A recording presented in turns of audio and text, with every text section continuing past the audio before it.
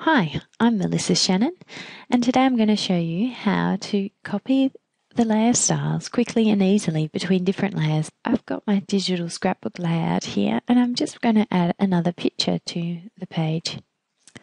Here's my picture. I want this photo to match the other layers in my document, so I'm just going to click on another photo that I have formatted just how I like it.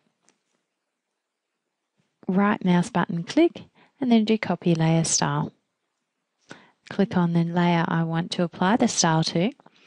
Right mouse button click, paste layer style. There you have it, a border and shadow that matches in with the rest of my layout. Do you have other Photoshop Elements questions?